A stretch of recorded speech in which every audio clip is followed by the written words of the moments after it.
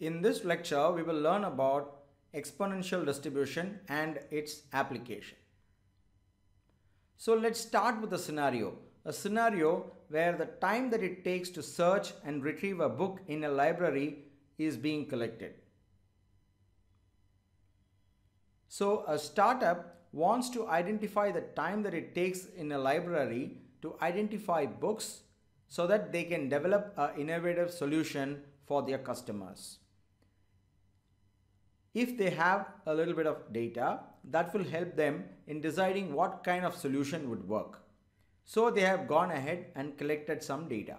So here is this data. So we have data of around 100 data points, and it is the time that it takes to search and find a book in a library, and it's measured in hours.